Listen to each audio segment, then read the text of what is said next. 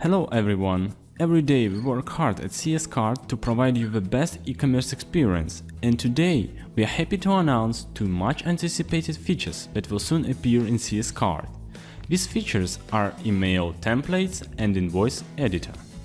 In this video I'm going to show you how to manage your email notifications by using our new Email Templates page, how to make an invoice that will be perfect for you, and finally how to put finishing touches to your order invoices via editing page. Before we proceed, I would like to remind you that features are still in development, so the content and design of the features may change in the future. To access these amazing functions, go to Design, Email Templates or Invoice. Here you will find all available notifications that are sent to your customers and administrators. To open the editor, just click the title of the notification. You can edit the subject and the body of the notification. To make edits, you will need variables and snippets located on the left. Just enter the variable and it will pull the information to the template automatically. For example, if you want to add the name of your company to the template, just choose a place and then click the company name variable. To check that the name is at the right place, click Preview button.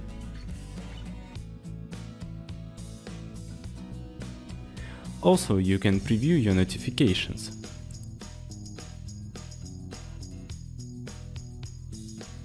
Sending test emails is a good way to check that everything looks fine. Test emails are sent to the administrator who is currently logged in CS Card. To save your time, we edit the Code Snippets tab. This tab allows you to add, delete and edit the constant elements of your emails, like header or footer. Now let's create our own snippet. Go to Code Snippets tab, press plus button, make up a name for a snippet, enter the necessary code, and now let's exchange the social buttons with some banner.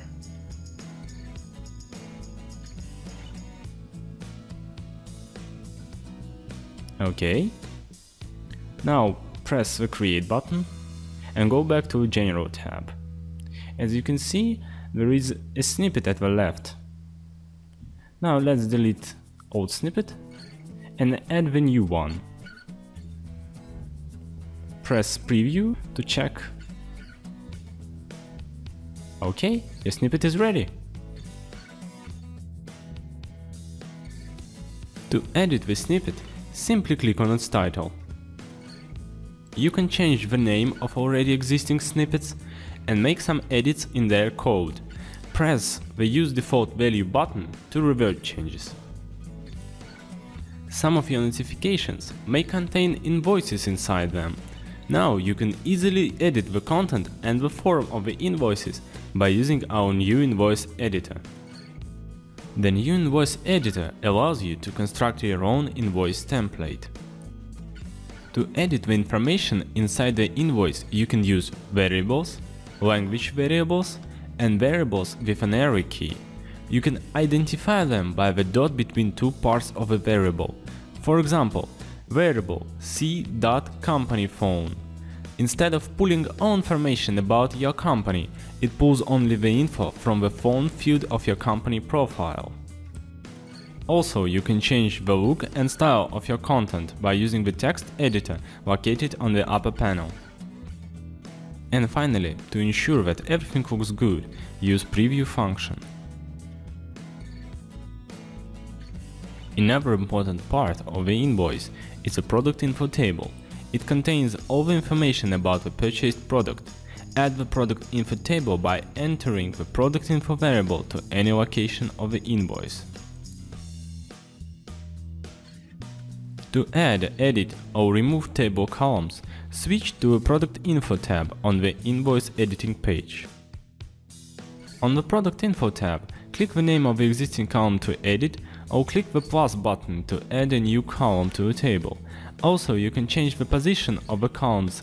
Simply drag and drop the column to the desired position. On the column editing pop-up, you can see the list of variables that can be applied. After you have finished creating your own perfect template, you can start making unique order invoices right on an order details page. To do so, go to Orders, View Orders, choose an order, click the gear button at the top right and choose Edit Invoice. On this page, the information is presented not in variables but in standard words and letters. You can edit the information just by clicking on the line where you want to make changes and entering or deleting information. Of course, you can still use variables, but in this case, good old written language is the best option. And by the way, the changes in the individual order invoices do not affect the invoice template. That's it for today. We'll be very happy to hear your opinions on the new features and your ideas about how to improve them. Please do consider testing the invoice editor on our demo website and tell us what you think on our forum. Thanks for watching and see you in the next CS Card videos.